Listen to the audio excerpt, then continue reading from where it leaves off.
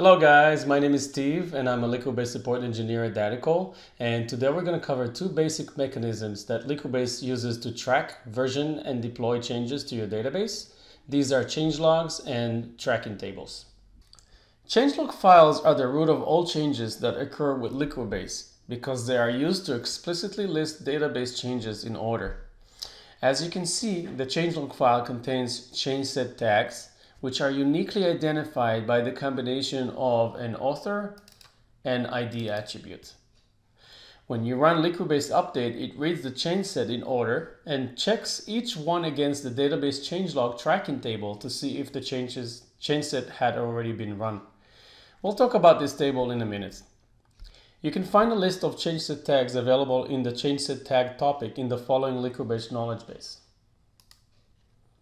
So if you go visit us at liquibase.org/documentation/changeset.html, there are several available attributes and subtags which can be used in a changelog table. Now, while this example is in an XML format, changelogs can also come in a YAML, JSON, and SQL formats.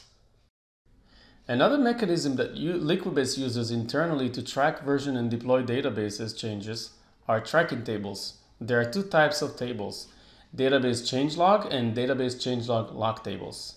The database changelog table allows Liquibase to track which changes have or have not been deployed.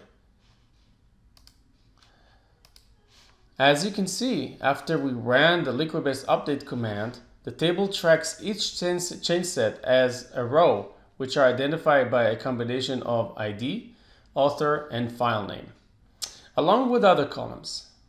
There is also no primary key on this table. This is to avoid any database-specific restriction on key lengths. Also, if your database does not already contain a database changelog table, Liquibase will create it for you after you run the update command. The second table is the database changelog lock table, which allows Liquibase to prevent conflicts from different callers' updates. Database changelog lock tables ensure that only one instance of Liquibase is running at a time and that no one else can make changes to the same database instance while you are. Thank you for watching.